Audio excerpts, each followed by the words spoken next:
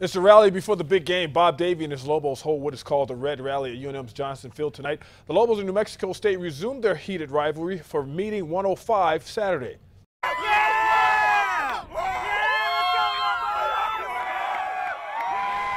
This game's important to a lot of people. Everybody it's important to that has some tie to UNM, but it's not as important it is to these seniors up here on this stage with me. Lobos seniors and captains joined Davey on stage, and running back Casey Carrier set the spark to what fans call the Aggie. The rally was well attended with many showing support. Game time Saturday, 5 p.m., and the game will be televised on the Root Network.